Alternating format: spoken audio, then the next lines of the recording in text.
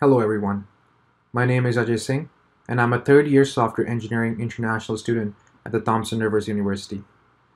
Today, I will be presenting a nonlinear attitude filter on the special orthogonal group 3. Today I will address and discuss two main topics, that is the fast adaptation and the robustness. We will start by introducing the attitude problem, after which we will move on to the problem statement and formulation. Then I will present the proposed filter strategy, which will include the artificial bee colony along with the optimal fuzzy tuning of the nonlinear attitude filter. After that, we will move on to the results and discussion, and further, we will conclude with a summary. Attitude problem is considered a major subtask in the field of robotics and is heavily seen in automated and semi-automated applications such as unmanned aerial vehicles or UAVs, along with ground vehicles, underwater vehicles, satellites, and rotating radars, and many other such applications. Our main objective in this application is to end with a successful control mission.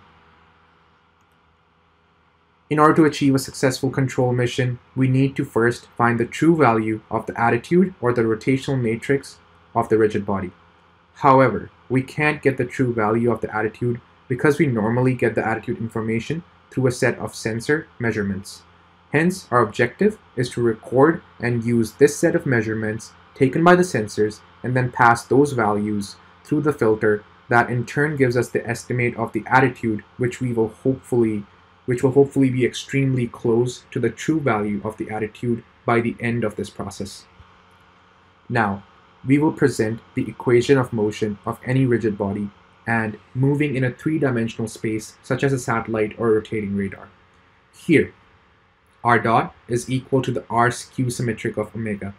And as mentioned above, our objective is to find the estimate of the rotational matrix or the attitude, which is r hat, and we want it to be very close to the true value of the attitude, which is denoted as r. Now let's talk about the attitude control problem. Now, this problem requires two main things. That is, the desired orientation of the rigid body, along with the true orientation of the rigid body.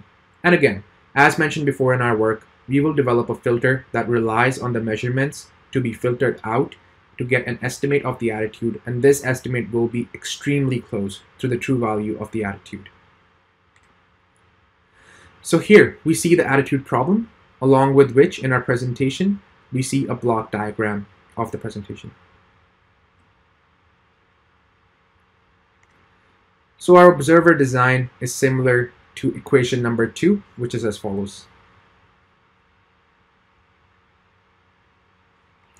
According to the stability analysis, if we started with this particular potential function, we will get v dot, which will be equal to this particular equation,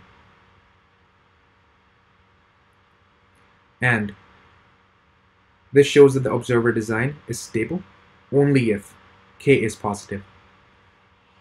Now let's move on to the proposed filter strategy. We will first mention the artificial bee colony by presenting a flowchart which is as follows.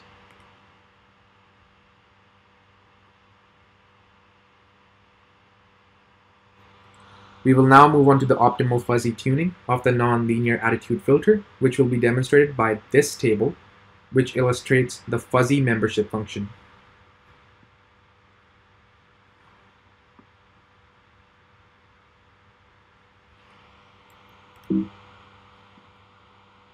And here is the post function, which is divided into two main parts. First part being the transient time, which is chosen between 0 to 1 seconds. Second part being the steady state time, which is chosen between 4 and 14 seconds. For the input membership function, our objective is to define the value for K1, K2, K3, all the way to K11, and the values for which are bounded between these parameters or constants on the left and these parameters and constants on the right. Now, we have chosen these parameters based on a set of trials.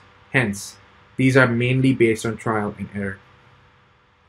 Here's our output membership function. Our objective is to optimize K12, K13, K14, all the way to K22 that are bounded between these constants on the left and between these constants on the right. Now again, these constants are also chosen on trial and error, such that the proposed scheme is similar to the block diagram. This block diagram.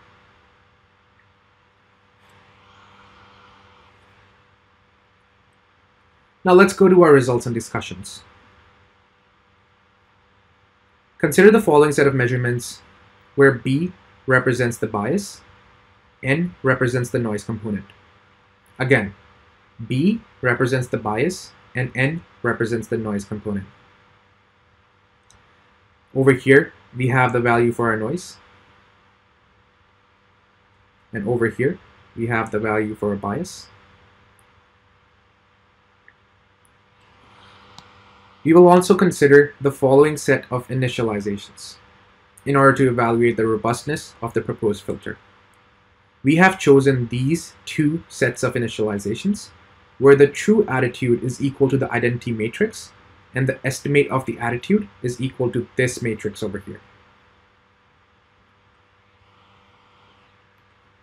And here is our optimized input membership function using our proposed strategy where VS stands for very small, S stands for small, M stands for medium, L stands for large, and VL stands for very large.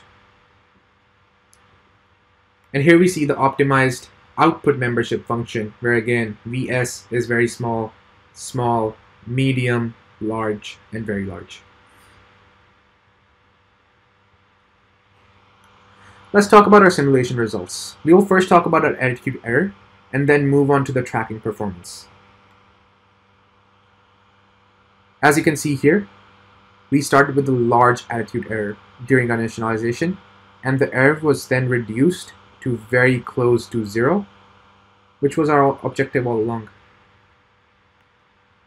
Here we have the tracking performance, where we see the green center line, which represents the true attitude of the true orientation, whereas the estimate is represented with this blue solid line. Here we see a strong tracking capability of the proposed attitude filter. Over here, we see that phi represents the roll angle, theta represents the pitch angle, and then over here, epsilon represents the yaw angle. In the summary, we will conclude that a nonlinear attitude filter was proposed, and the proposed approach tunes with the adaptation gain on line, and numerical results show fast convergence of the attitude error, where we went from a large error approximately close to approximately close to 0. And thank you for being a part of this presentation.